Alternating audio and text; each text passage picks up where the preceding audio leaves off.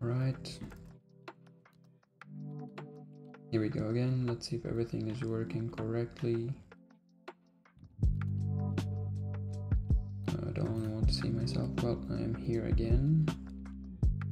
I'm muted. Okay, that's good.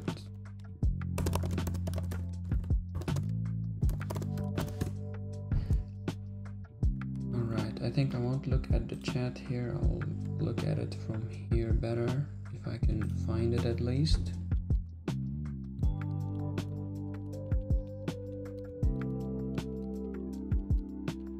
Last time it just showed, but now I can't find it. I might need to look here then.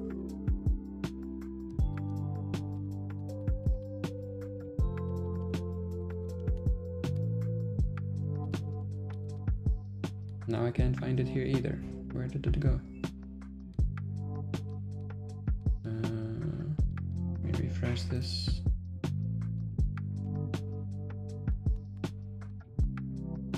Where did the chat go? Hide player.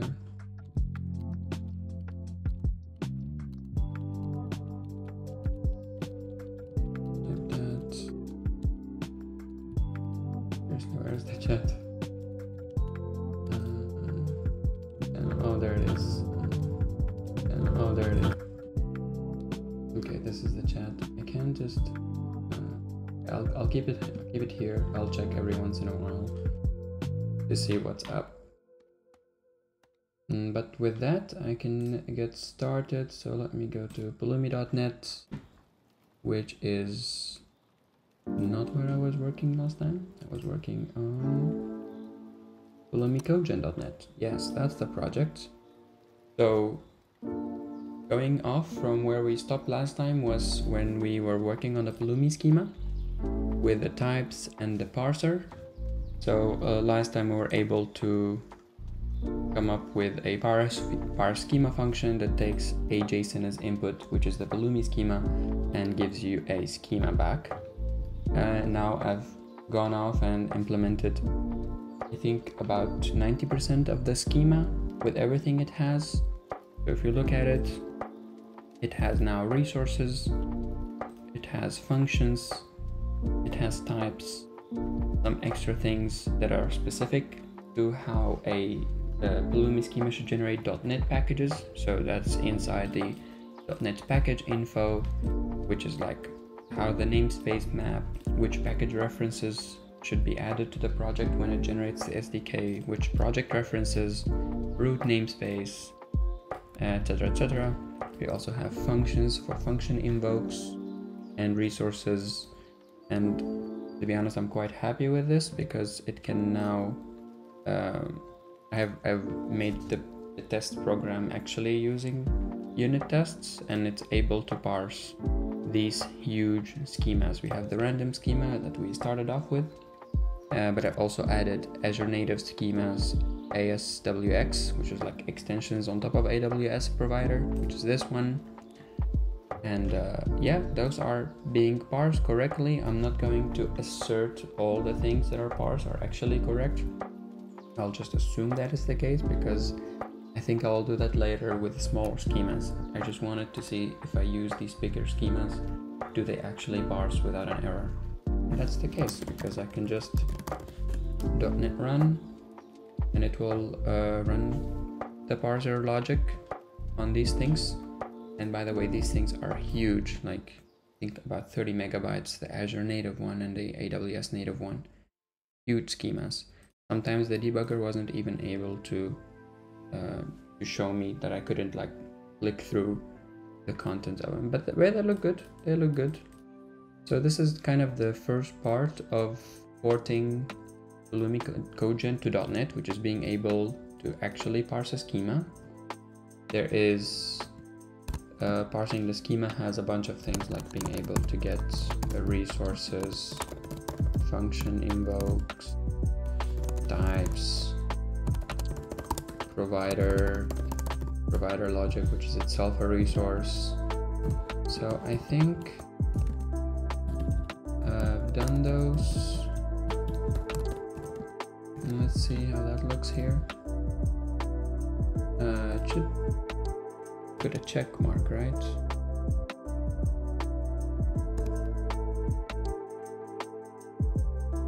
No, it doesn't give me a check mark. Okay, maybe it's just the view here. But anyways, like, these things are done. What we could do is actually schema loading. And schema loading will actually take a binary, which is the provider, and extract the schema from it. But that's a bit more complicated. I'll get to that later when we actually need to. First, get to that later. So this is not done yet. Schema parsing, I'll consider it done for now. But schema loading is not. We'll get to that later. Client SDK generation for C# is also not done, which is where we generate a package that is able to talk to the Pulumi CLI and actually make new resources. In fact, I won't be doing this now because I want to work on something a lot more interesting for me, which is the program gen technology we have. So program gen is the idea that we take a Pulumi program in a source language like YAML or Terraform or Azure ARM templates, Azure ARM, and they all can be converted to one of our supported Pulumi language like .NET, TypeScript, Java, Python, Go, etc., etc. And the way we do it is where we convert them to an intermediate language, that's PCL, Pulumi configuration language. And then from PCL we generate a target language. So PCL is the common denominator when it comes to program gen, and I'll show you in a bit how that works. So I think I've been working on that here. Let me delete this. I'll come to this in a second. So for example, show you what program gen does if you haven't seen this before. Take this simple YAML program. In Pulumi we support YAML since May this year, and it's a really nice way for people to get started with Pulumi without having to know any language and without having to install any runtime, which is very important because this deletes all entry barriers. You don't have to install anything besides the Pulumi CLI, and then you're able to deploy your programs with YAML programs. So this YAML program has resources that it defines. It defines a bucket, an S3 bucket, with its content, index HTML, and then it defines the index HTML file with this static string asset content. There's a bunch of things going on here. We have resource definitions, we have properties, and we have function calls like this one, and we also have outputs. So once Pulumi has deployed the program, it gives you something back, which is the outputs of the program, like the return type of the program.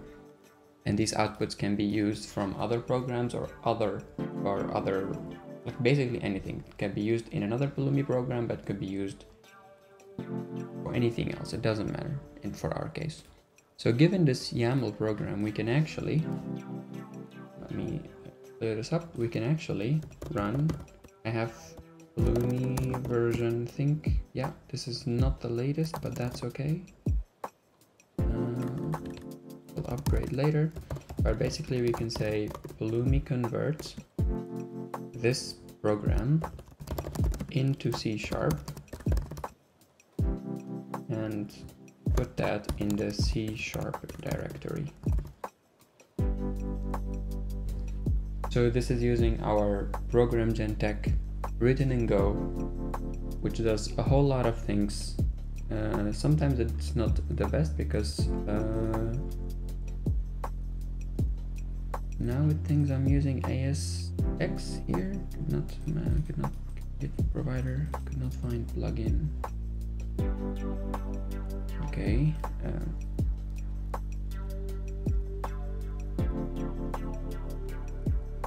That is interesting.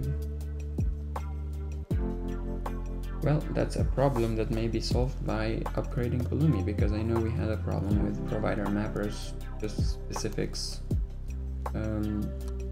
Let's go brew, upgrade Pulumi.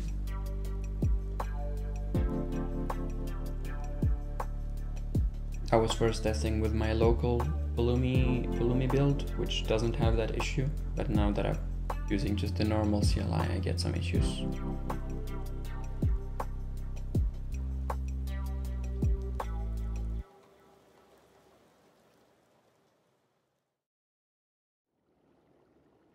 Yeah, sure, we can turn the music down a bit. No problem.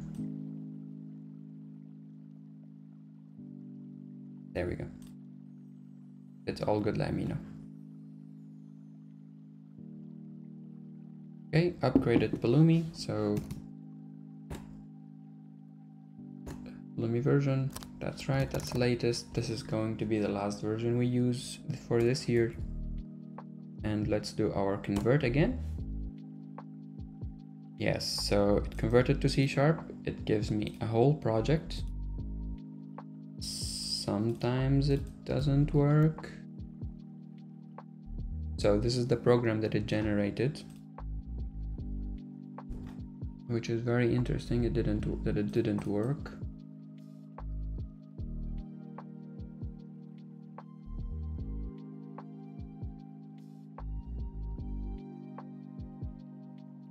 Because in this case, it should be bucket ID.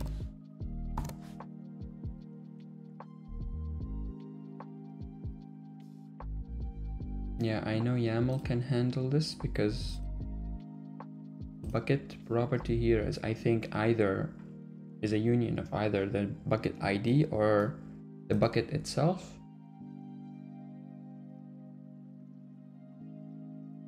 This is interesting. This should have been fixed in YAML, I think.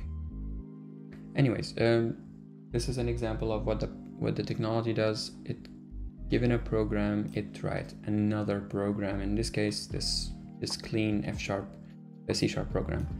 So I want to rebuild that in F# using first the schema and using our intermediate PCL language. In fact, we can see what PCL it used to generate the YAML from. I mean, we first go from YAML to PCL to C#. So let's see what PCL comes out. So the language is PCL. I'm going to put that in PCL, but this doesn't work always because we have hidden it behind Pulumi dev, a Pulumi dev environment variable, which is so that we usually use this for debugging. And in this case, just to show an example, so I'm just going to go like that. And here we go. I can see that the intermediate PCL program that was generated is this. So this is how it looks like. This is what we work from. This is like the beginning, what we work from. And the parser in Pulumi, the parser takes this PCL, converts it into a untyped AST plus bits here and there of the schema types, and we take it from there and we generate C# or TypeScript or Go or Python or Java. In fact, even YAML spits it out, but it can also take PCL and convert it to YAML itself. Like you can do a whole round trip there.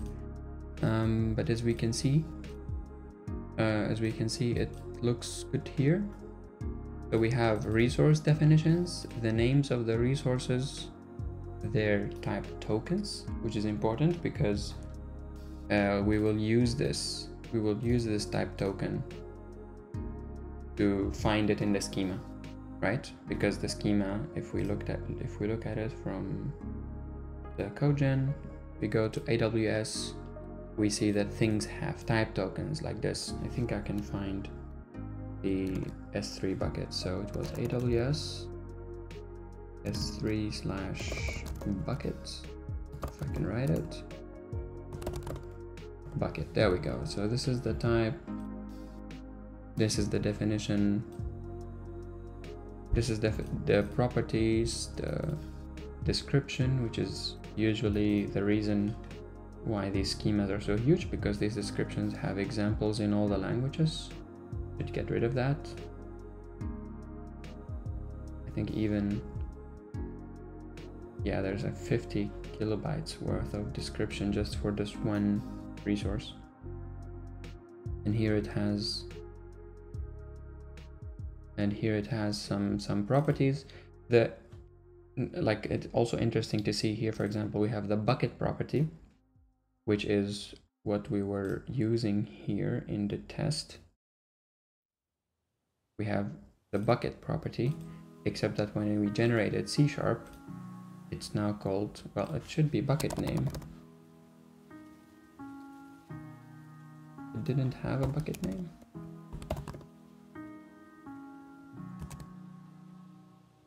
Because now I see the schema.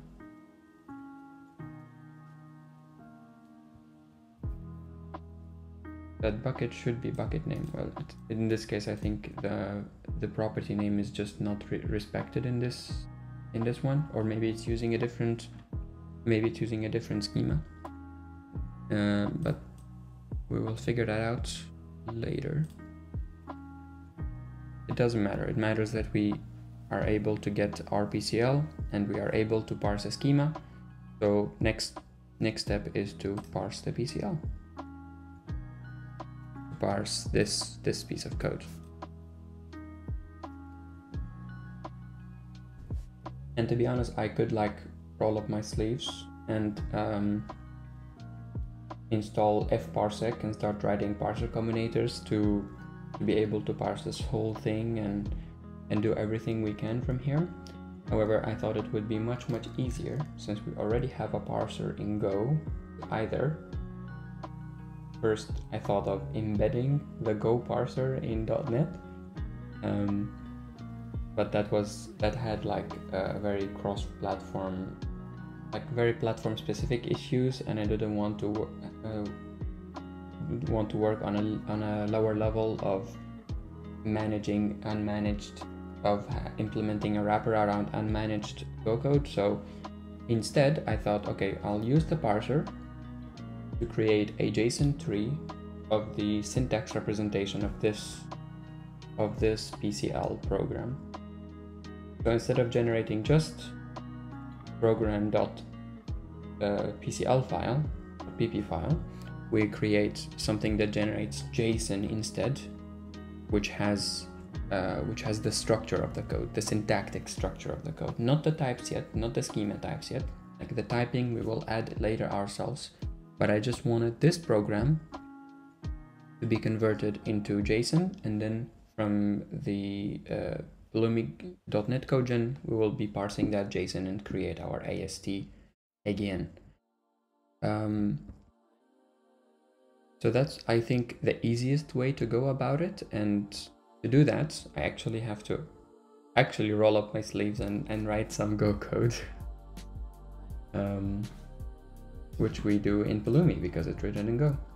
So if I go to Pulumi, I've already started working on it. In fact, I've actually made a target language that is JSON, and I've hidden it behind an experimental or dev. Maybe I should add both of them, because I don't know if this is something that will actually land in the main CLI, but I'm just working against my local dev build. So if it's Pulumi experimental or it's Pulumi dev, then the then the project generator will be the JSON generator. And if we look at that, the JSON generator will take a PCL program, transforms it into JSON, and just outputs it as a file called program.json in the resulting directory.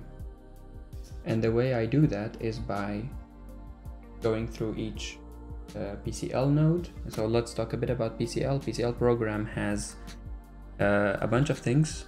So a top level program has a list of nodes, has the original files that it used to parse, but we don't worry about that. But a program has a bunch of nodes, and each node can be either a resource definition, output variable, local variable, and config variable. And when it comes to a resource definition, it has things like attributes, inputs, which I've called attributes, I think here. And each attribute has a name and a value. The value is an expression, which can be anything. So here I've written a function called transform expression, which transforms any expression into its equivalent JSON shape. So for example, if we have a literal value expression, that becomes a JSON object with type literal value expression and the value. We have a template expression, type template expression, and some parts. We have index expression, etc., etc. I can go on a lot, but basically I've started to implement this to map the shapes, it maps the syntax shape of the PCL from Go into JSON, and then I'll take that from F# and parse it into a nice discriminate union. I didn't handle all function calls. I just handled just enough calls, just enough expressions that I'm able to get something, but of course I can add more as I go. So let's see. Yeah, when I don't know anything, when I haven't handled a case, it will just return nil. So I'll probably get that.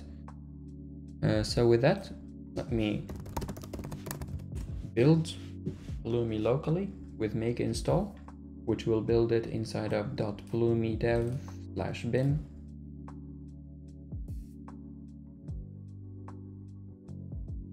Go to my test PCL and then do the thing again. So now not Pulumi dev, I need Pulumi experimental is one, and then do not use the global Pulumi that was installed with brew. I will use my local one. So it was in home Pulumi dev bin Pulumi. Use convert as my target language being JSON, and I'm gonna output that inside of a directory called JSON. And what do you know? You get a nice JSON file. And it's a bit big because it's using a lot of nested things, but that doesn't matter, because for example here we have nodes that will be the top level property, which has a bunch of things. So the first node is type resource. We know the name of the node, my bucket, the token it's using to map it to, and we will use that token to look up the resource from the schema. There's also logical name. We could use either. I think I'll use name because it already handles like removing this part into a nicer shape. So I have my nodes, I have attributes, that is like the inputs of the resource. It's called website, which itself is an object response expression with a property index. So I'll need to like use this and generate an F# AST out of it. So that's the idea so far. We also have things like a function call expression with this function name, and the arguments is an array of arguments, etc., etc. And the nice thing about having Pulumi generate this code is that it also automatically installs any required Pulumi packages. So the provider that it's using, like if Pulumi starts from this, it doesn't know anything about which packages it should use, but it looks them up using these type tokens, and it sees, oh, I need actually AWS. Do I have AWS on this local machine in my plugins directory? If I have, then it looks up the version, it looks up the schema. That's the work of the schema loading. It knows that when it needs AWS, it will look up a local provider here on my machine, looks up its schema, and uses that to bind and type check the Pulumi program, and then generate in this case JSON from it, where we are actually not using any of the typing information. But I think I will need packages here to do my own schema loading. I'll try to implement schema loading myself and see what I can do from that. So part of the PCL program will also be the packages used. I think I could look that up in home.pulumi. I can just ls things here. Pulumi plugins. Oh, there you go. So these are my local Pulumi plugins. For example, I have a bunch of AWS, a bunch of versions because I keep installing new ones. And in this case, it looked up this one. It looked up this one and figured out what the schema of this provider is. I think we also have a way to get the schema as JSON from these plugins, which I think is Pulumi package get schema from Pulumi plugins resource AWS v5.18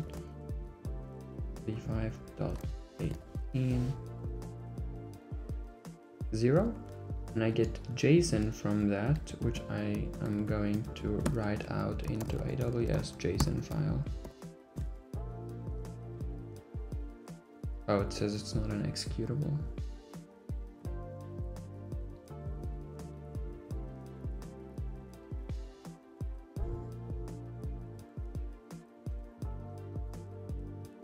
Of course, AWS, not an executable.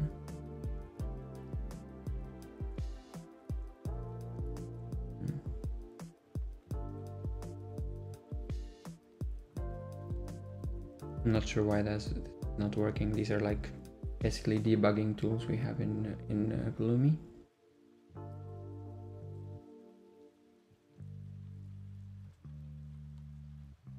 Anyhow, yeah, I was hoping that I could use this command to also extract the JSON schema from a plugin, of which I have the name of the and the version, these two, and actually be able to call it. Plugin path is not executable. Maybe because I need to sudo it.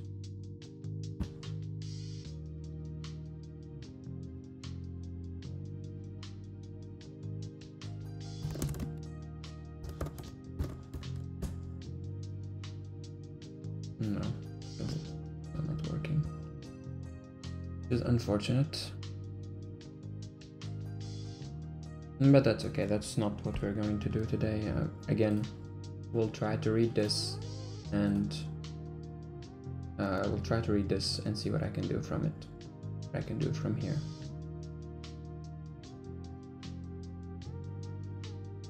Alright, going back to pulumi.codegen.net. We have our parser, Pulumi schema, we have our tests. This is definitely not done yet. Let's add a new project. What is it called? Pulumi configuration language, which is the abbreviation for PCL. Pulumi configuration language.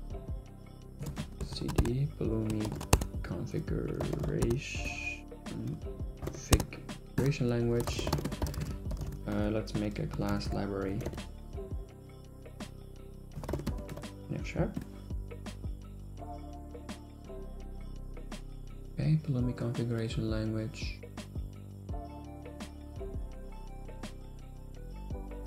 As a library. Call that module types.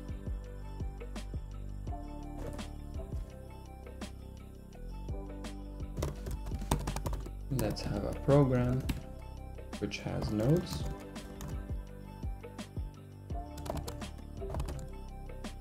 Which has a node list. Of course, it doesn't know yet what node is, so let's implement that. Node is either a resource, output variable, local variable, and finally a config variable.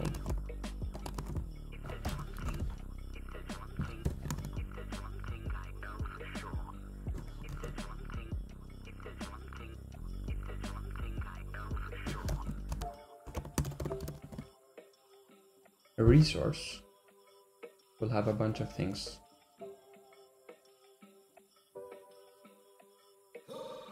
A resource definition should be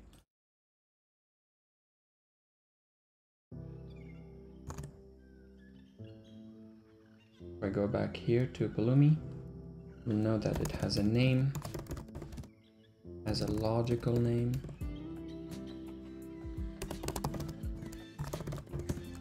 it has a token, which is a string, and finally it has inputs. And that's where it gets fun. Inputs is a map of string and expression, PCL expression. How do we model that here again?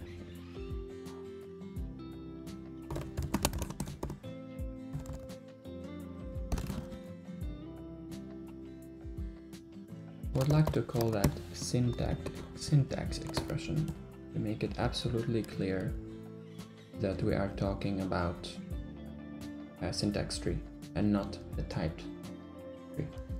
So it's a map of string and syntax expressions. Syntax expression could be, well, it's one of those things that we had in Pulumi. So if you look at the transform expression function, we have a literal value expression.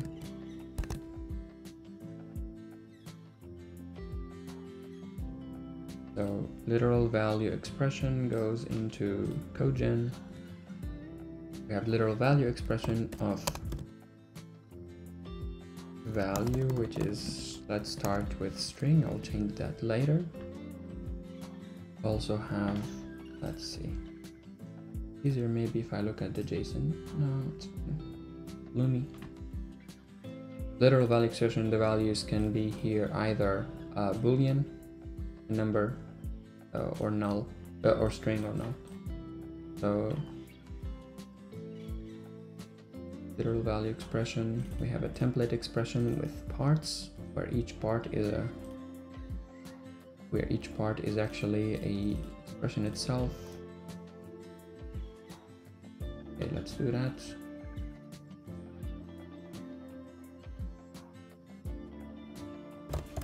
Types syntax value is either a boolean of bool, string of string, number of load. I don't need array actually. Just null. Required qualified access for all of these things is nicer. Same here for node. So literal value expression of syntax value. Next one is a template expression of parts, where each part is itself. Template expression of a bunch of values. Let's see, Pulumi. We have template expression, literal expression, index, object cons is nice. Object cons expression. No, I shouldn't do that.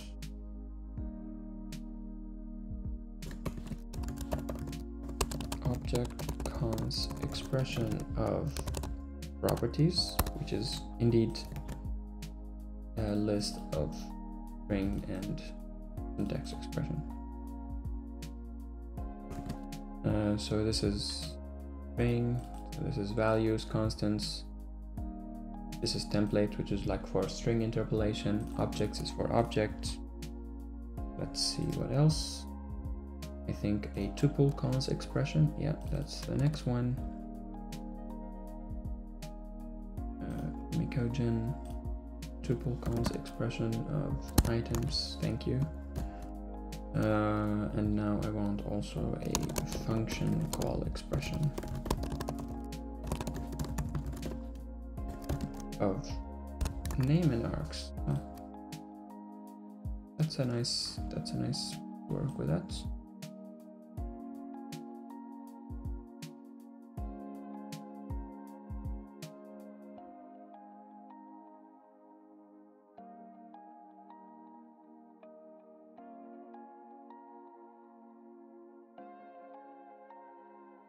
I think it might be nicer if these things are in their own respective records. Because if I want something that takes the object and its type, I don't want to give it the syntax object as a syntax expression, but I just want this part. I mean like this. So type object cons expression has properties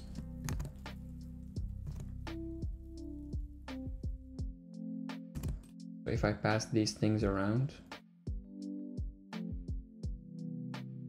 it's understood what they are. Same here, tuple cons expression and function call expression.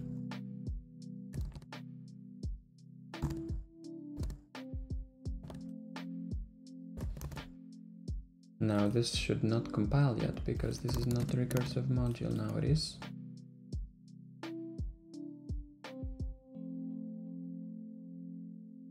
The resource of resource, output variable of output variable. We need type checking when you have Copilot making this up for you. But it's not doing that right now. Well, it's now doing it. So output variable has a name, logical name,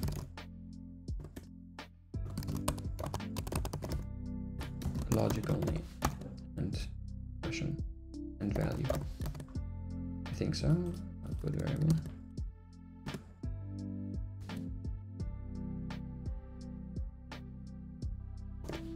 Type local variable name and value. Good. And finally, config variable. I think it even has config type. Not sure. Let me see. These are the expressions. Source has type, token, logical name, and attributes. Let's rename that into inputs so that it's one-to-one with the way we're doing it here, because ACL has its corresponding schema. This is something that the binder does. It adds the resource schema into the when we're generating, which is nice, but it doesn't do that for nested objects, which I want to do later. So inputs is an array of attributes. That's good. So inputs will be here. That's good. Local variable has type, name, logical name. Config has also config type. Okay, config type is a string. Yes, that's okay. Config type is a string.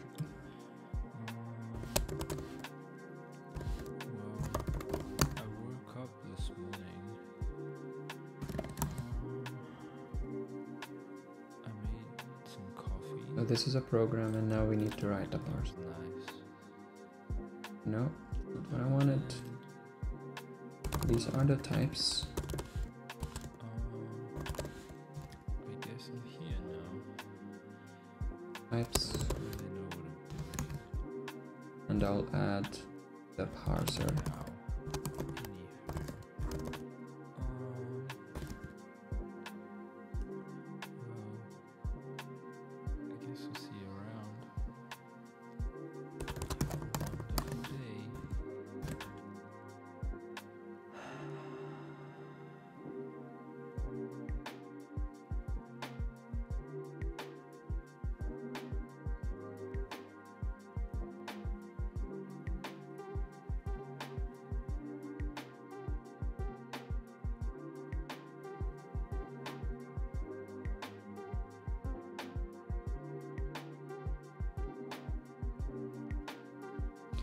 probably should add later a typed program where each node actually is typed. So a typed node will be resource times its type basically. So type will be the types that is from the Pulumi configuration, from this Pulumi schema project.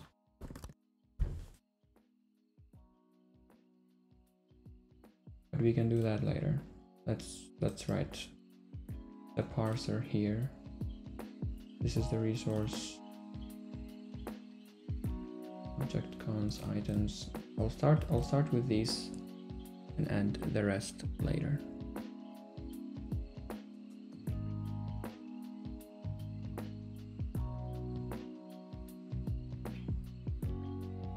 This is the parser. Yeah, I think I will have PCL depend on Pulumi schema.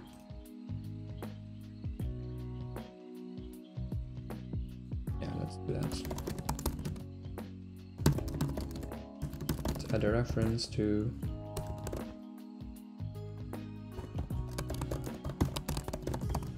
Pulumi schema, which means that,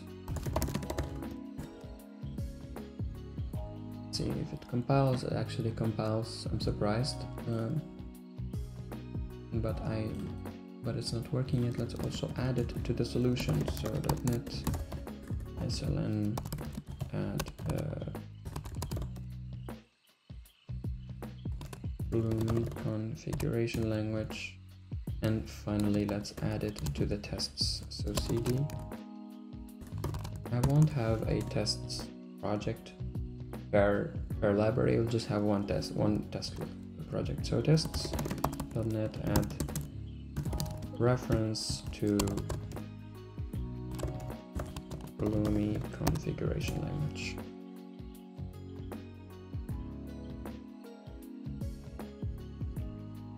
Which means that my tests, so now it knows that the parser is from the schema.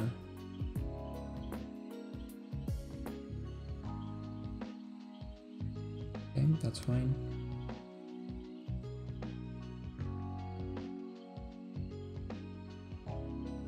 Yeah, let's write the parser. Let's reload it so that it knows what I'm doing.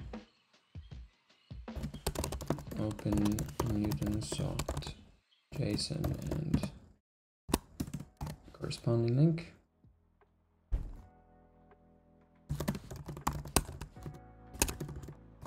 Parse program will take JSON and returns a program.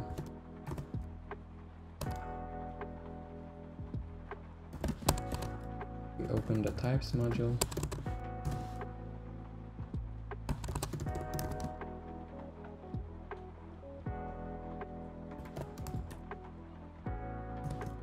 So why it's not working here?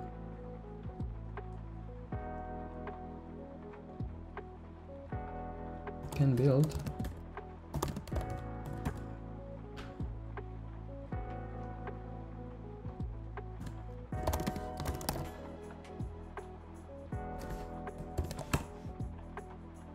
Let me restart that.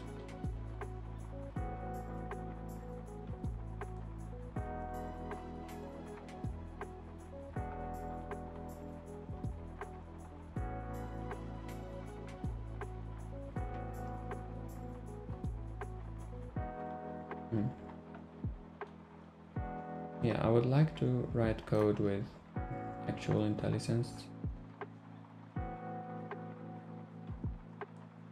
Is it writer to the rescue?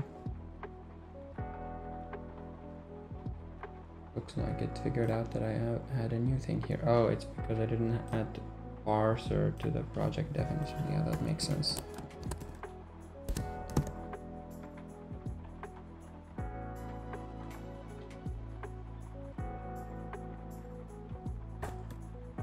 Yeah, now it knows. It's my fault. Open types should work. Types is not defined. What do you mean?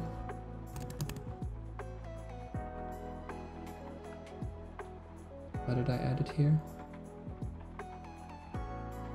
Yeah, I did the same thing. Types, that's right. There we go. Okay. Start parsing. JSON is parse the input JSON. Nodes.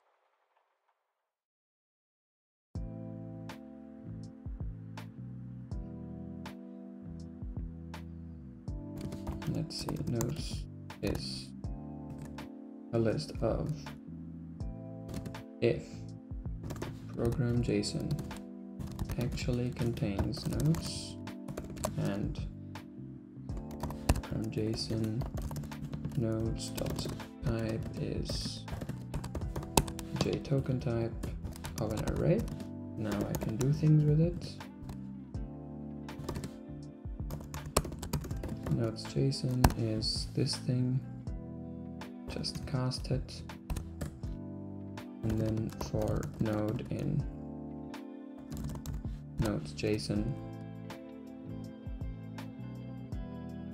I can do it much nicer, I think.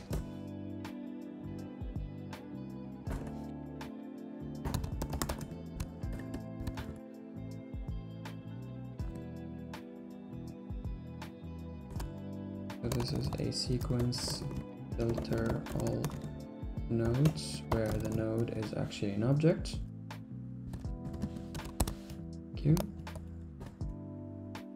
And then cast them all to objects. And then let's start mapping them.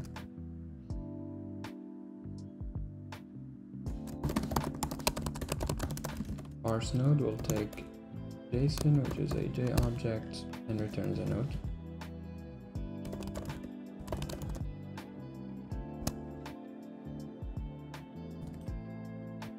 So for each of those, parse the node, and that's our parse program. So now I need to parse nodes individually, which means I also need to parse resource from JSON J object into resource.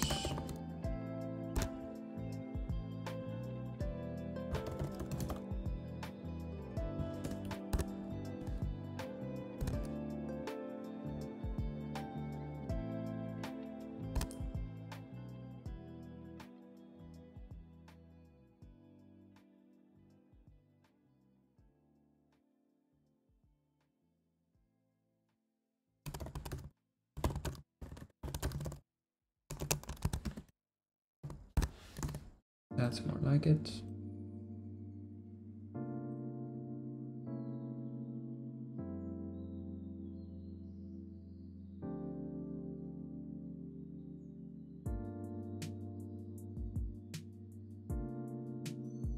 What if I added actually node option so that this is some resource node?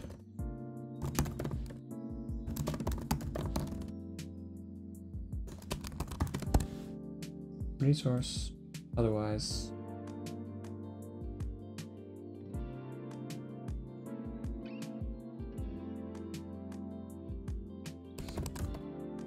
it's none, except that I don't want to map them here, I want to collect.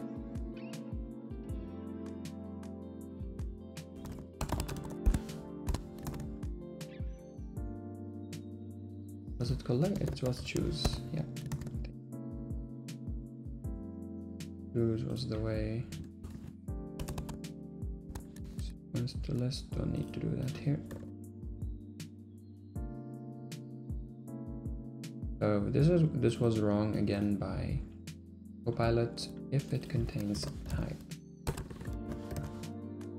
If it contains type and JSON and string type,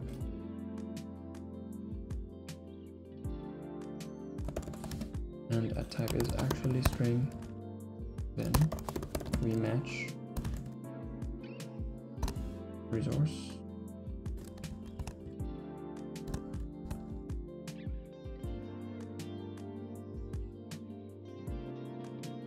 Output to do none. resource,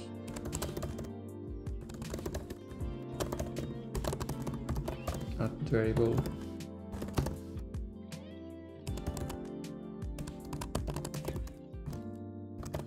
local variable, and finally config variable.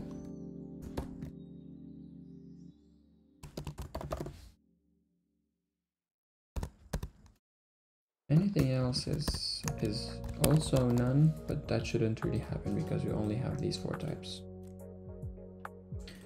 As to parse resource, I think I'm only gonna need these 2, parse resource and parse output.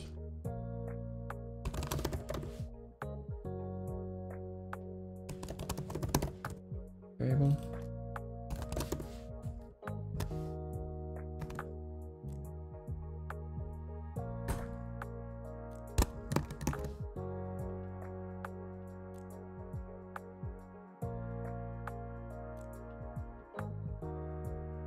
I don't think you actually need that, it's just the node itself.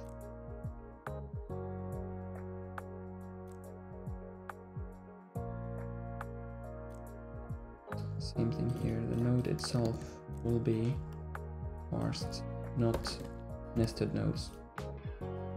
Output variable. Yep.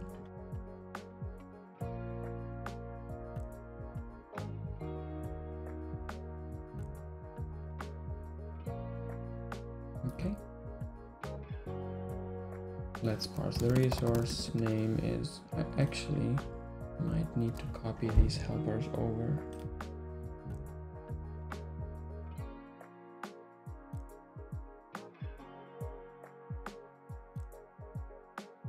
Why not?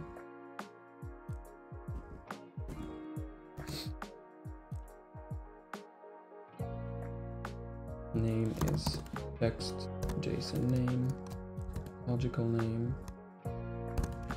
token as well. They all have to have that.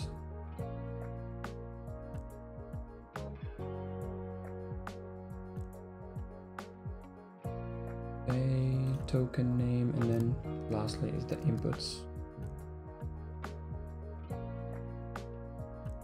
Yeah, what does a resource have? Yeah, inputs. Except inputs is actually an array. So inputs array is this as an array.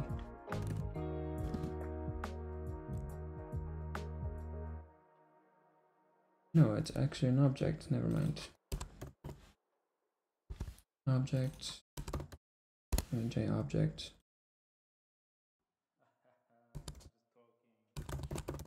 Input object.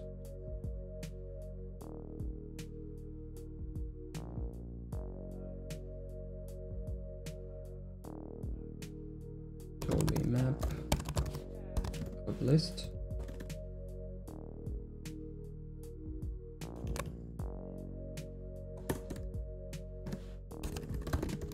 For property in the object, close enough. Property name and a property value, which is a JToken. We'll assume that each value, each expression is an object. Okay. If value is JObject,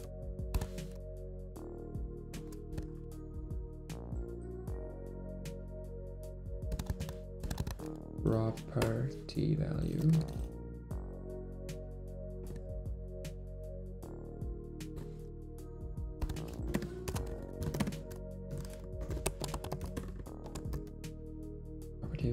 is, and then parse expression finally.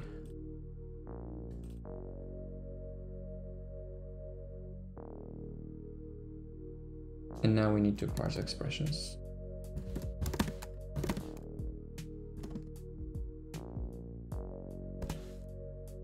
It knows that I want a syntax expression, that's good.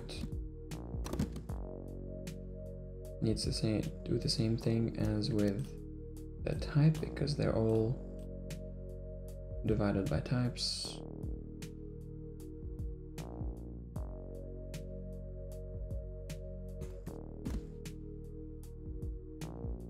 Is it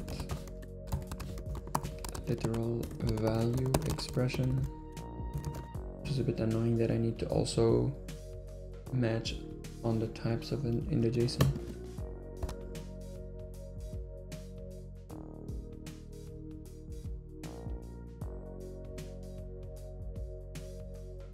This is also option.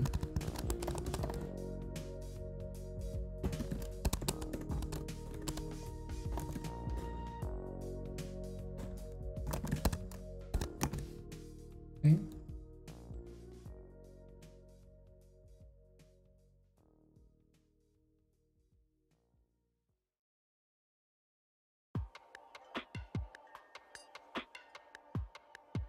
Let me do that the more functional way, which is inputs.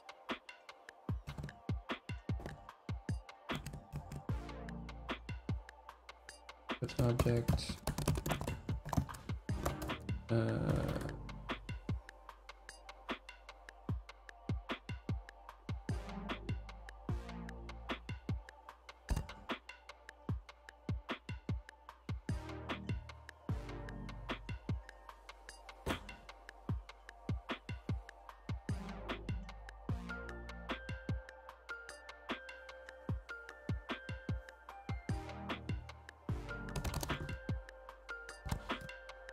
Properties, property, first filter, where the value is actually object.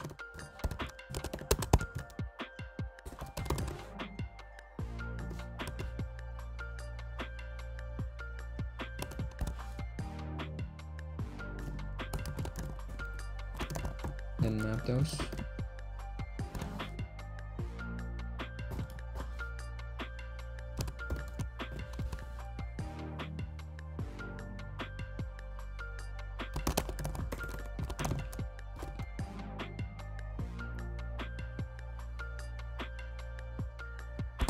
And I need to choose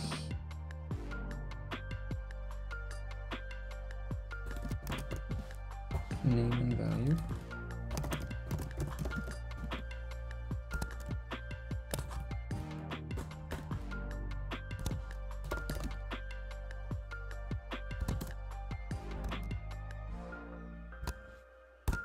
And that's exactly what I want.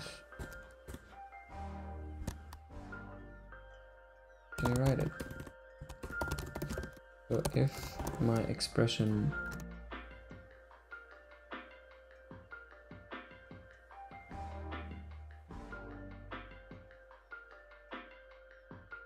if my expression was able to parse something, then give me the name and the expression. Finally, empty.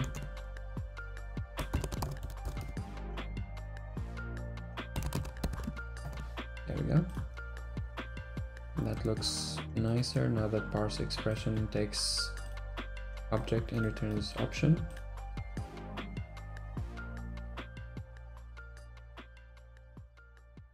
But it will have zero inputs. Try to fix that. But this is the general shape of the parser.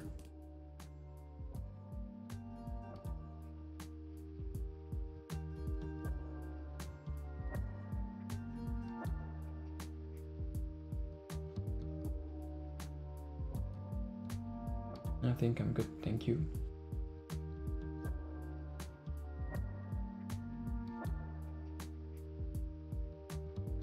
Okay, let's parse the literal expression. So when I have that value,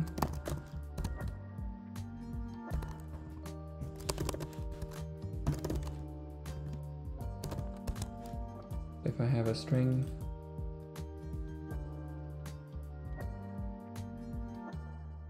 probably have a specialized function just for literal value expression, but that's okay for now. But if I have, then I have a string, then I have a syntax value of string that is coming from, I guess I could do it like this, value to object using the proper parser.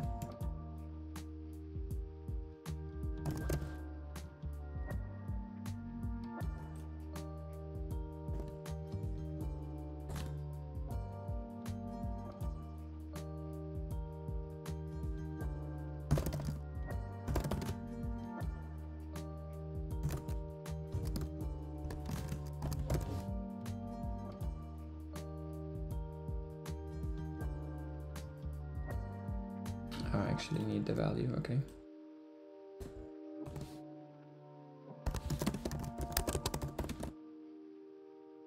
The value JSON. There we go.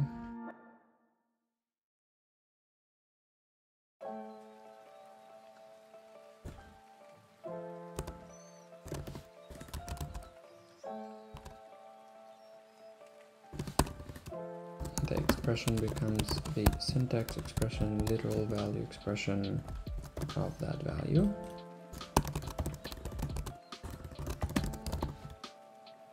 And some expression. Need to do that for a bunch of those things. Okay, fine.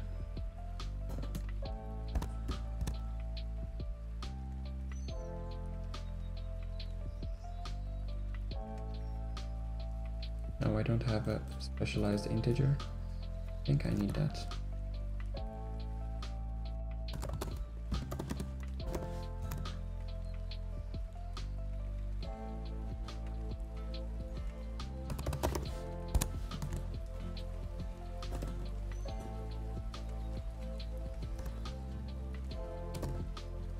Okay.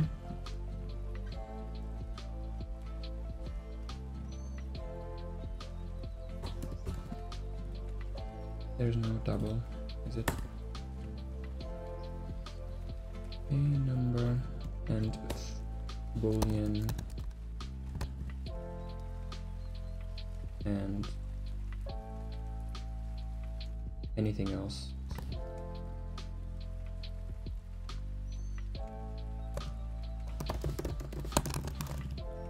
Anything else is none. Well, anything is actually none. The null expression syntax.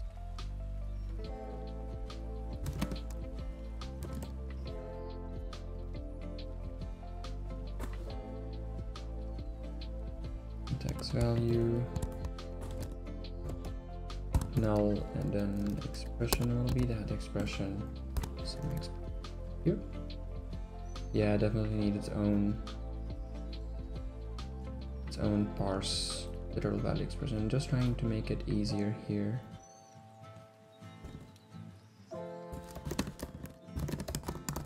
Parse literal value expression. Now Copilot just needs to copy paste, no?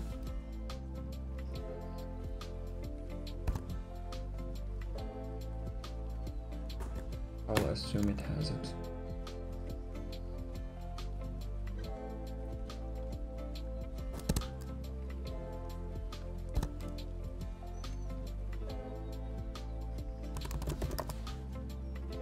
Almost.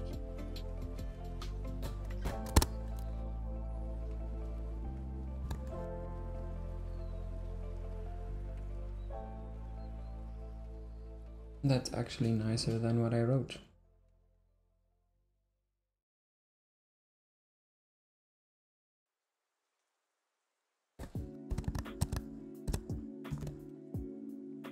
There we go. Don't need to do defensive type checking. Literal value expression, template expression is actually easier because I only need to parse the parts.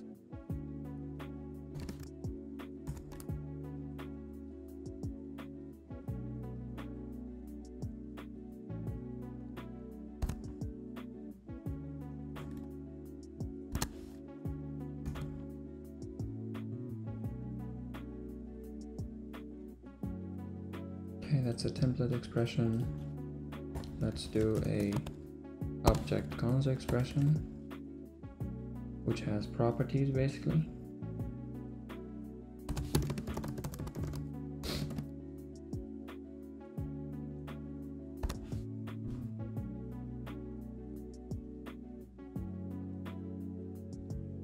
Yeah, it already starts to learn here a bit.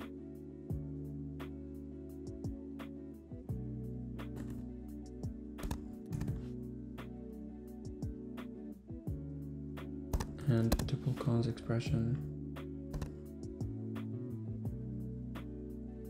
Does that look good? Yep. Finally, function call expression.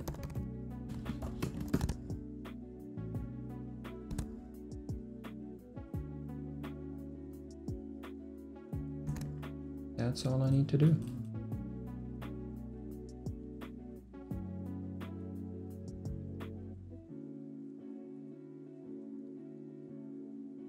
Template expression. Actually, there are a lot more expressions here that I need to compile. Let's see. There is the scope traversal. There is. Did I already parse output variable?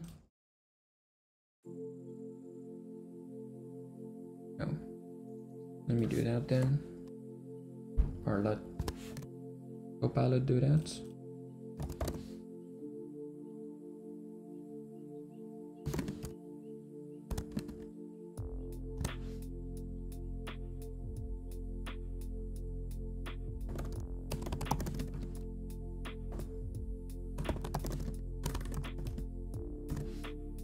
There we go, that's parse output variable. Already using it here, that's good. Okay, moving on to actually test this. So tests, schemas, all test, new folder, call them programs JSON.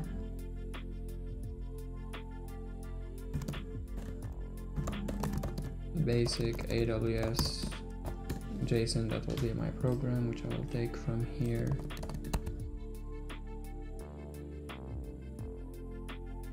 Into Pulumi Codegen. Put the generated one here, except these are inputs now because I've changed them.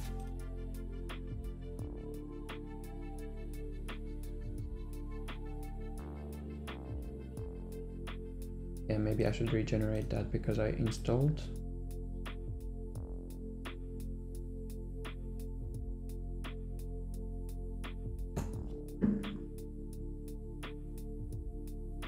Still called attributes? Why is it still called attributes?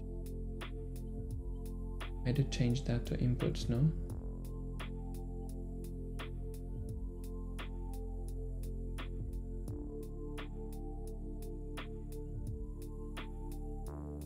Yeah, resource, inputs, save, install.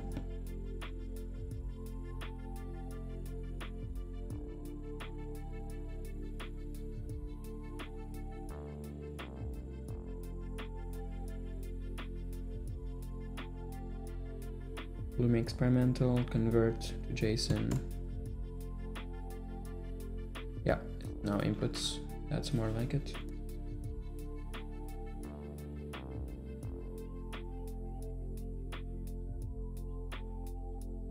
And now I'm going to be changing these a bit every once in a while, so I'll need to make a better way of testing the programs that they're actually up to date. That's why I have programs JSON, because I intend to also add programs ECL and then shell out to Pulumi to generate the JSON and then retrieve the JSON. But for now, retrieving it like this is also fine. So let's add, this is schema parsing. Let's add PCL tests, or I could just add it next to schema parsing, that's okay. I'll just call it parsing.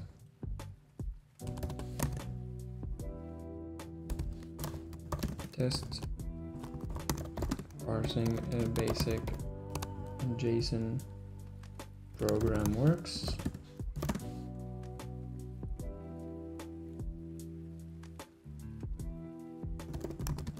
Program read all text from programs JSON basic AWS.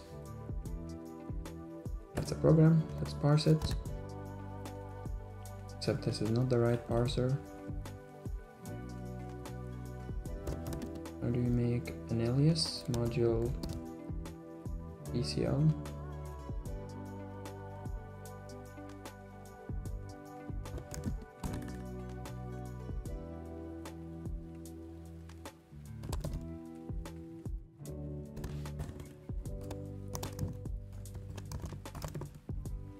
Like this. Is it not called parser?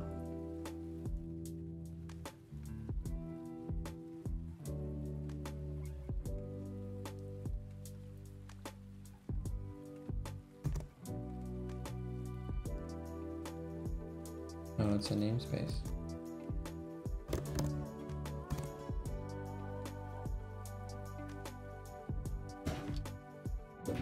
Okay, I'll just do PCL.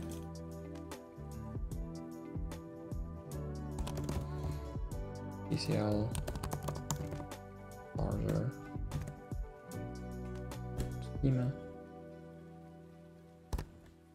There are 2 nodes here. Why is it not working?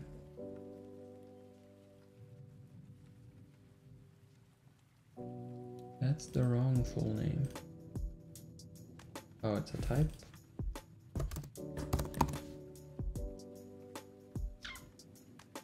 Weird.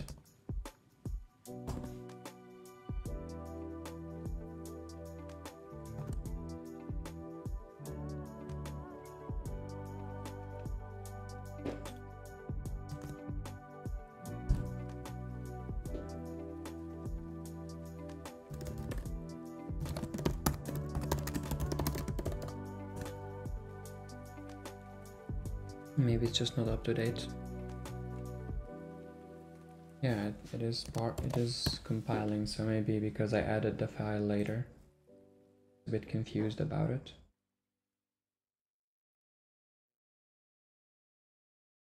Yeah, now it knows. So I should be able to alias it from here.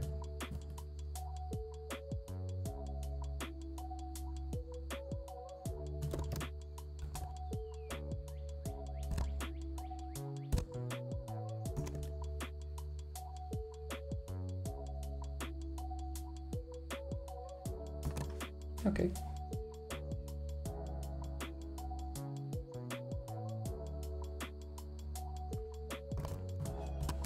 AWS program. I'm actually going to write out the program.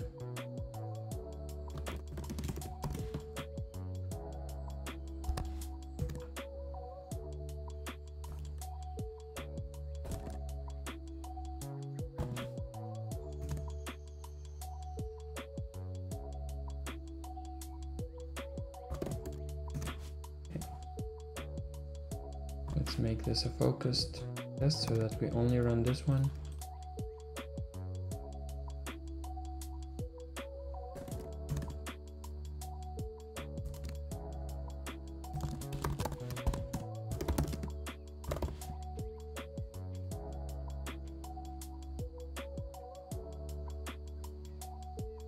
There are 3 nodes in the program. Yeah, there are 3 actually.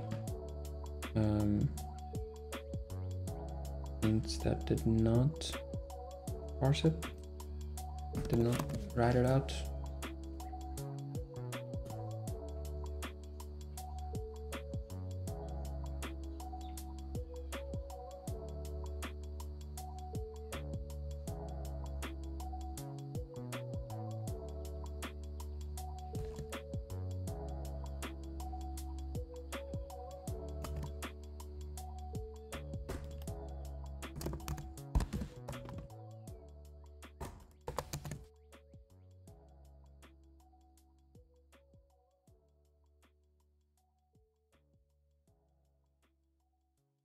Let's see. Nodes, resource, name, logical name, token.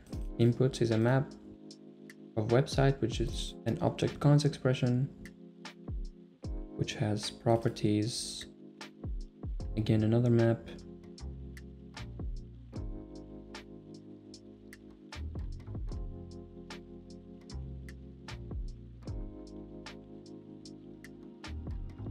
That's nice. So template expression of a literal value expression.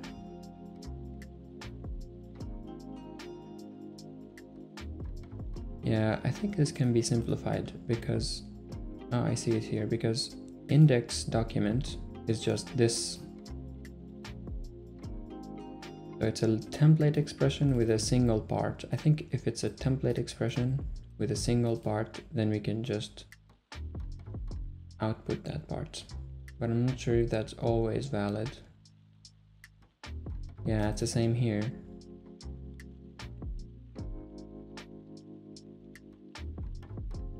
I think I can do that. I can do that simply. Yeah, we even have a function call expression called string asset with arguments. Yes, more things. And somehow it didn't know how to write out the literal value expression. Like something with null, something with output variable is not good. We have one resource, two resources, and one output variable. That is close enough. Let me simplify the template expression first, all the way in Pulumi. So transform expression, if we have a template expression, first.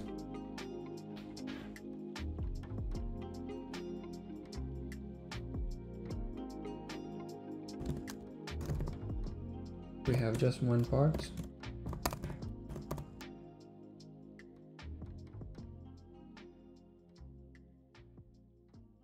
If it's just one, then return transform expression just one.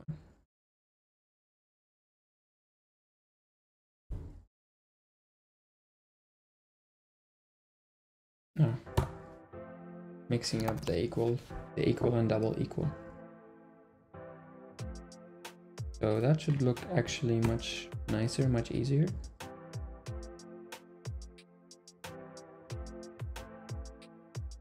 This is again in the Pulumi local build, installing it again, installed, generate the program, which is in here.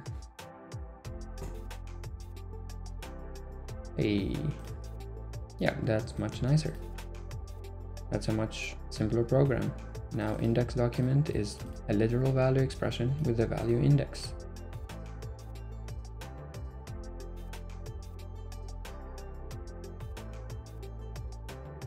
Now I need to update the program again.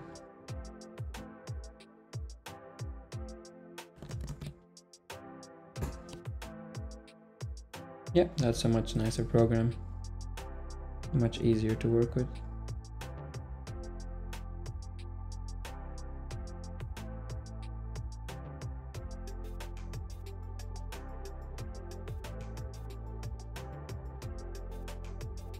So here we have output variable with some parts with a template expression. If it's a template expression, why is it literal value expression?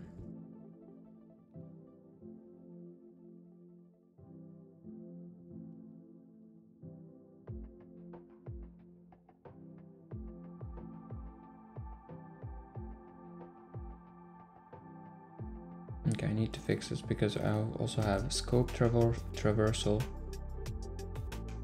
The function call looks good. Yeah, it looks good.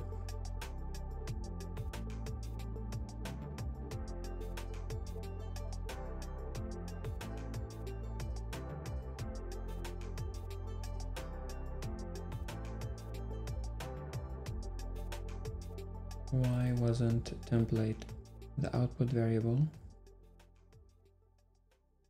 value? Let's see. So it's the parser here.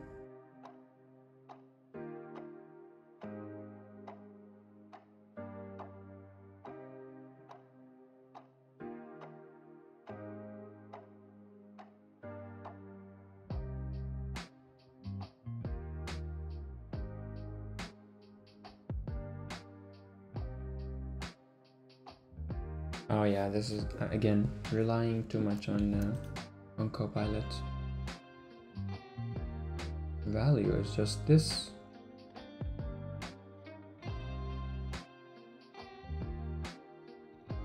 They just assume that value object.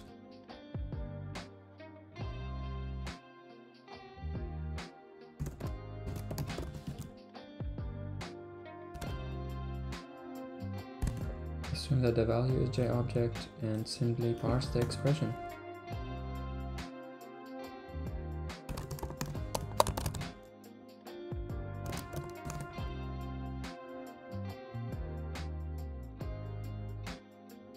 It returns an option to parse the expression.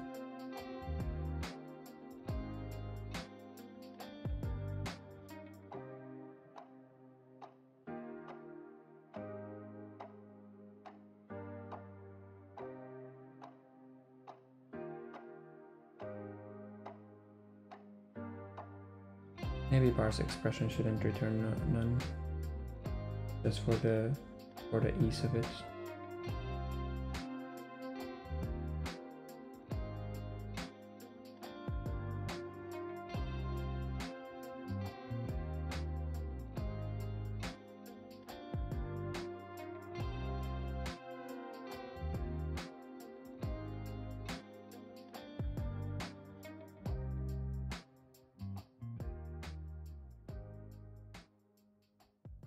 Or I can just make this return option.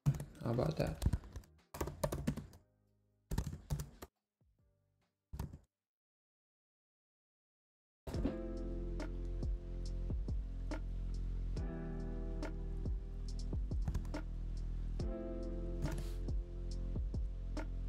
Now I just need to handle it here.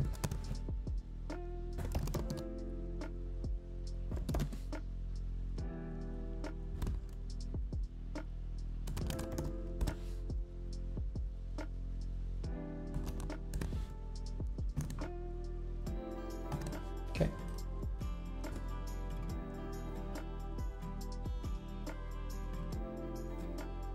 Yes, that's more like it. So we have it, the output variable, where the value is a tempered expression of a literal value expression of this string.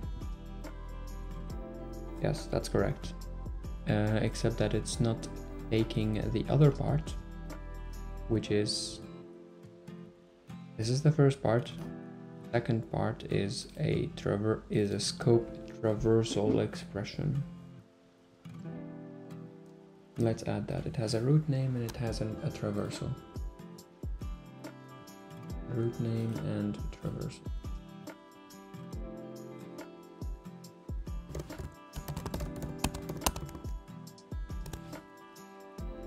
Has a root name and traversal is a list. Traversal list.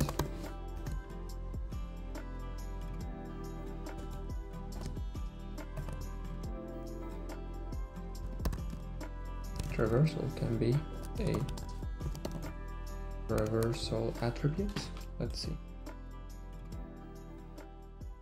Traversal is like when you have something dot something else. That's a scope traversal, or could be relative traversal. Let's see.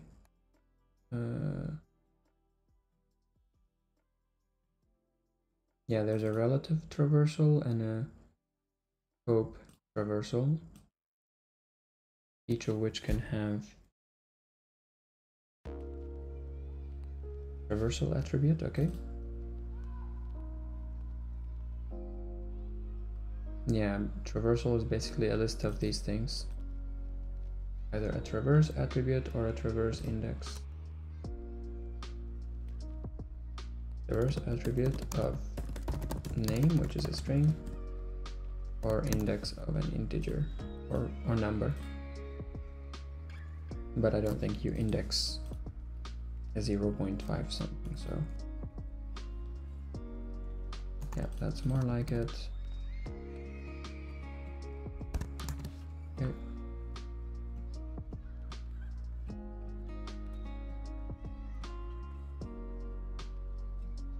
And I think there's another type of traversal, but I'm not sure.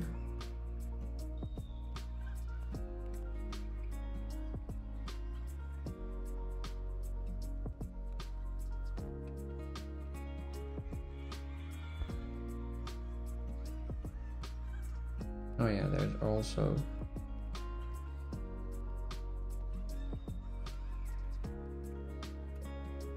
a traversal splat.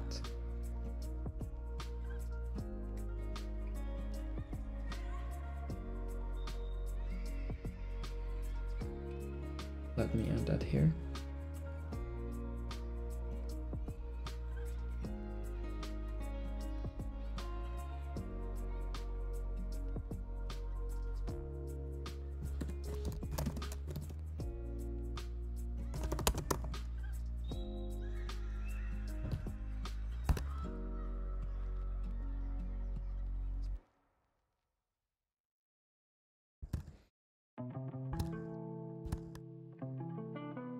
But it has something, traverse splat,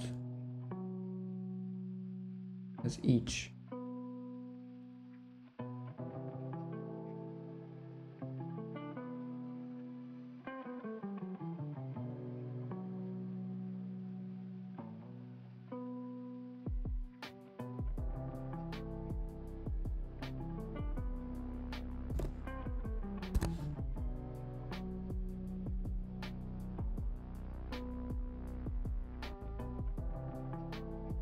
Yeah, this thing also needs to be recursively implemented.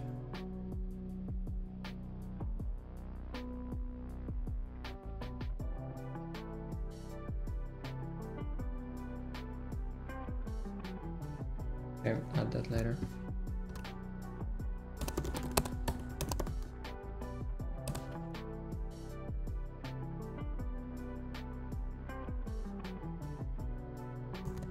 But this is definitely another traversal type, so traverse attribute, traverse index, and traverse splat.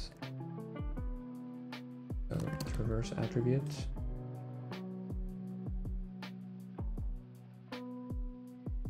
And traverse splat of actually traversal list.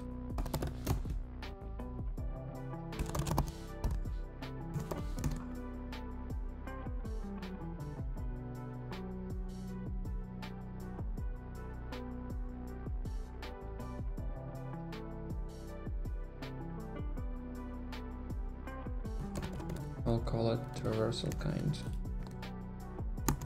because traversal in the PCL definition in Pulumi is just a list of those. So it's a list of traversal kind. I think the same is also with relative traversal expressions. Yeah, relative traversal expressions as a source, and then a list of those. Okay.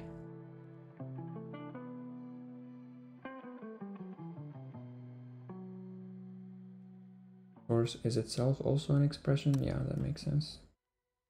Relative traversal expression.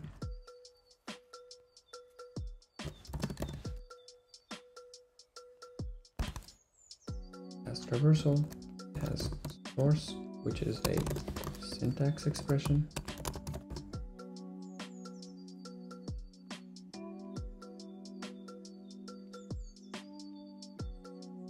That's it.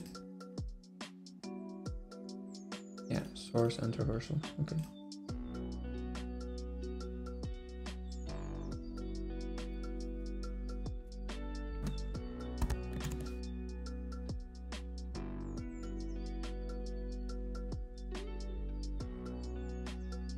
Root name is always a string.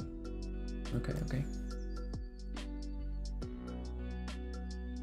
Let's learn how to actually transform traversal.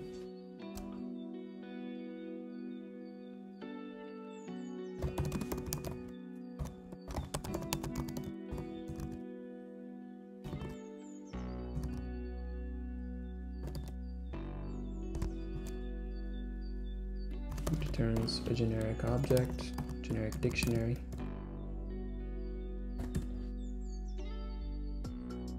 And we can do what we're doing here. Basically this.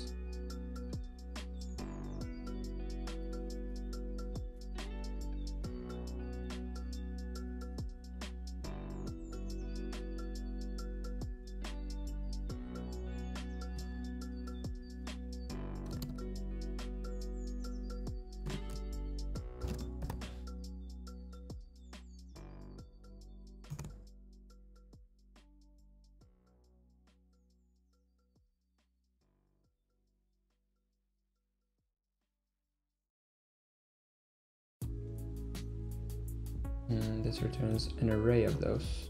Right?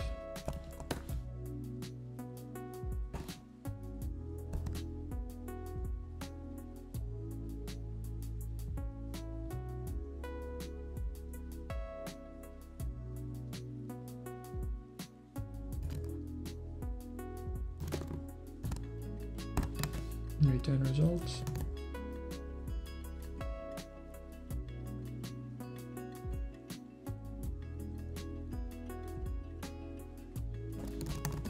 Need to do that recursively because I can't call transform expression on its own. There's also a traverse root, okay, with a name. Okay, man, it's more complicated. Pulumi.net, no, not Pulumi.net. Codegen.net. Traverse attributes. Traverse root of name.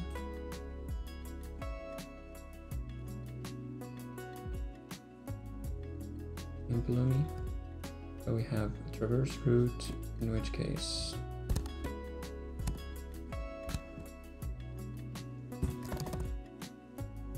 name is r.name. Yep, that is a string. And we have traverse splat.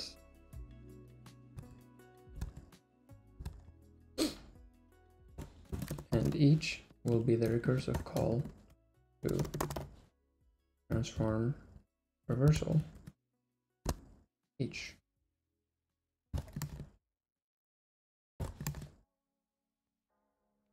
So this recursively makes a JSON out of a traversal, which we can use in here. Where is it? Relative traversal expression will mean that we do not have to worry about this one again.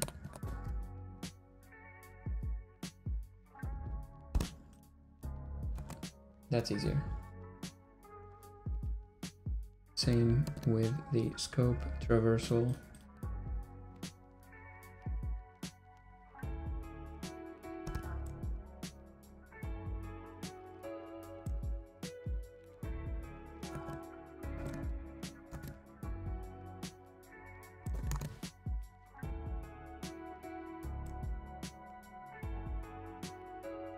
Yeah, I think that makes more sense. Let's build it and use it.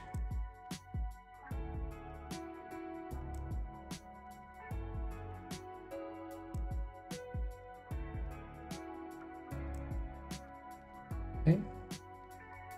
Back to generating the actual program. Yeah, now I can see it. Now it actually has a traverse route.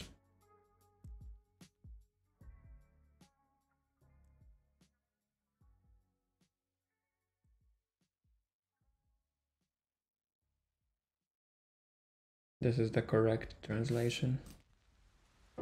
Same here, my bucket dot website endpoint. Yeah, my bucket dot website endpoint is this.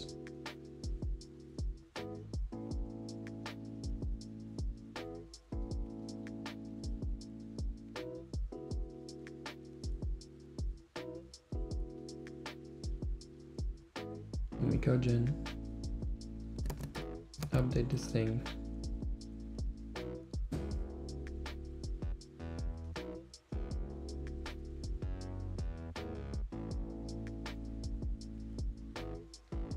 This is all part of a template expression which has these things. Okay, start parsing those.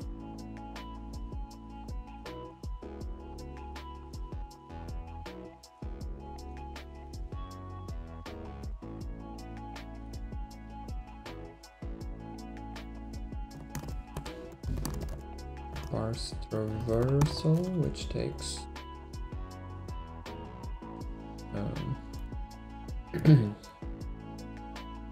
takes JSON object and returns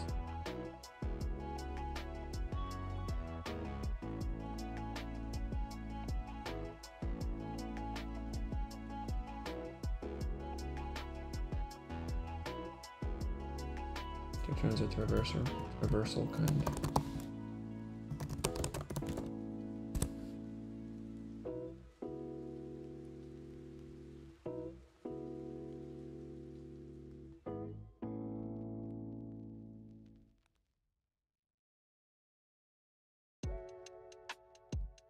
I would rather if it returns a traversal kind list.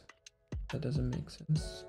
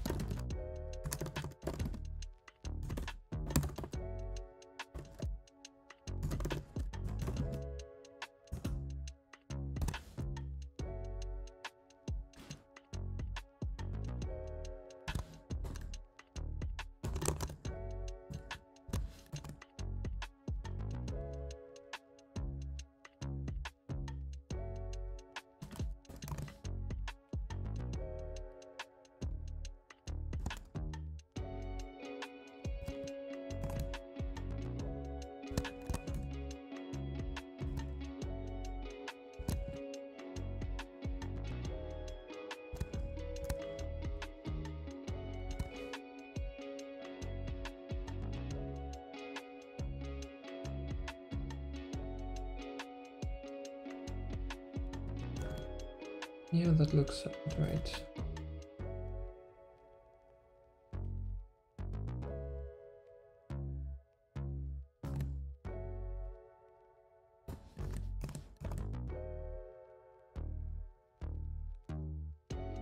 Well, actually, they were nicer like this.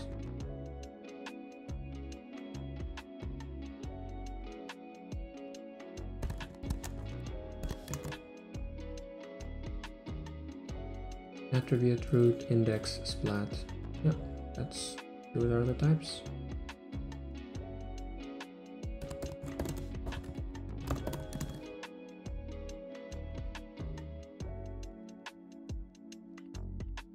And then there is the recursive call. I need to make it recursive? No, because the module itself is recursive. And I don't need optional text.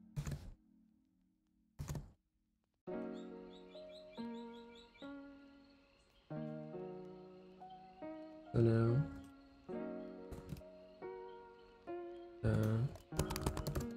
scope traversal expression.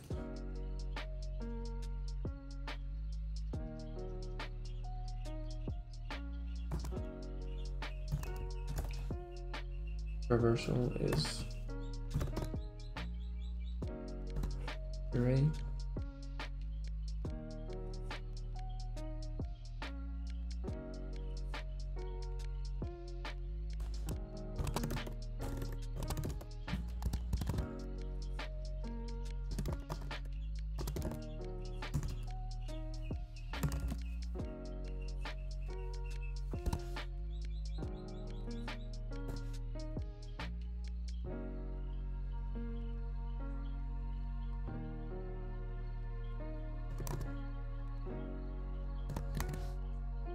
What does it have other than that? It has root name as well. Okay.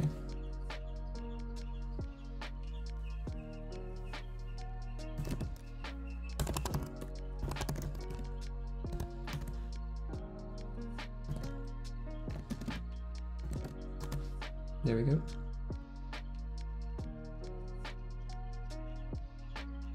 So that's scope traversal. We also have a relative traversal.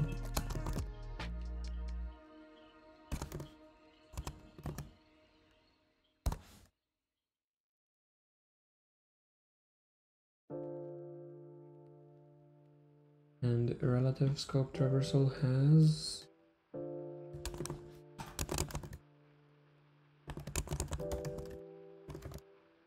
I can see it from here, but I can see it in here. Type, source, and traversal. This one has type, root name, and traversal.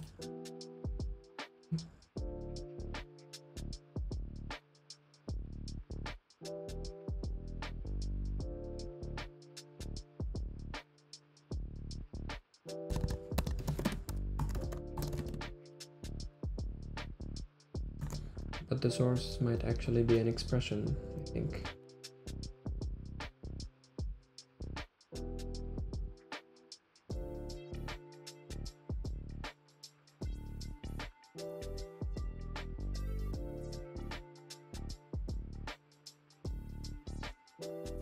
Yeah, source can be any expression when we're talking about a relative traversal expression. Okay? So source should be just parsing the expression from here.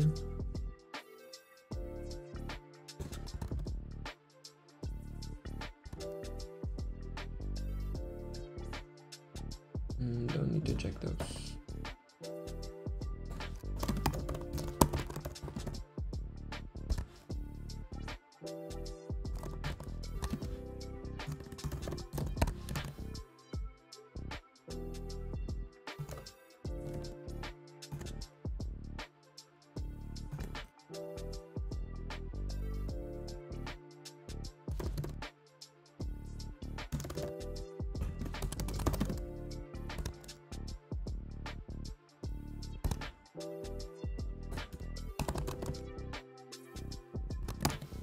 We're not able to parse the source as an expression, we just bounce.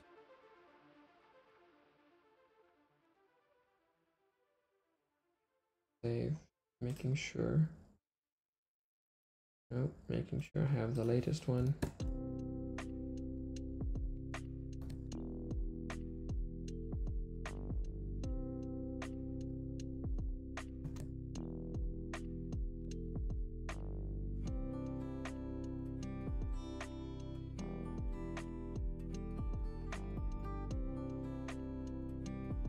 Hey, that's more like it.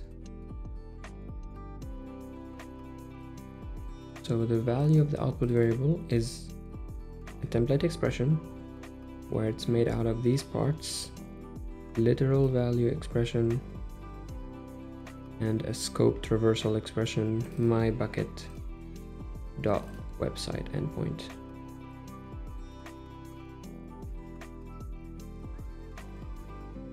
And I think with that we're able to parse the entire program correctly. We have function calls. We have object cons expression somewhere. Yeah, we have it right here.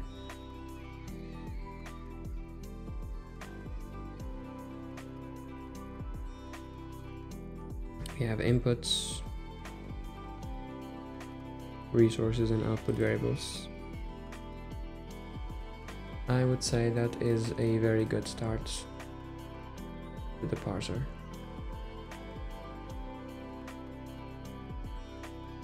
I'll keep working on the JSON part of these things here. As you can see, it was much easier than having to do this by hand with fparsec, although possible, although better, that I don't want to depend on Pulumi, but I think there's no other way around it, because eventually the language support, when it's done in pure.NET, it will still have to talk to Pulumi. So if Pulumi can say, well, I want to convert that program. Here's a JSON representation of it, and the .NET language support will be like, okay, I'll take it from here and do the rest. That's kind of my idea when it comes to the Codegen. Do the Codegen support in .NET.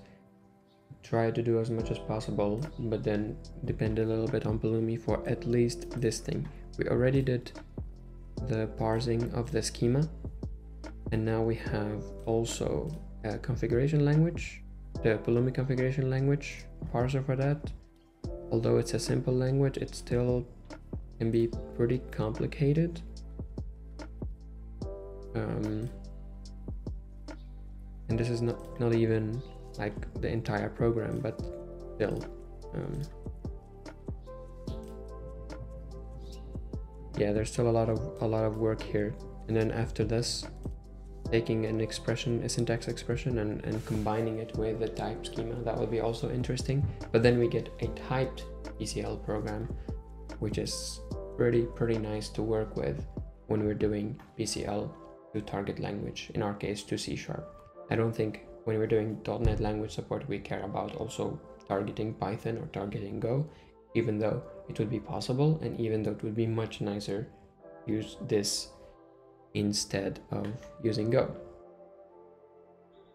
Because right now the typed PCL we work with in Pulumi is a bit weird. Sometimes we have the schema, sometimes we don't, and we make a lot of assumptions. Here we don't have to make assumptions. We know we are encoding the type information in a nice AST.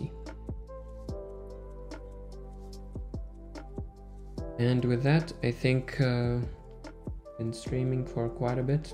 I think I'll call it a day. I'll continue a bit at my own pace and see how far I can go from here. So thanks a lot for watching. I'll see you next time. Have a good one.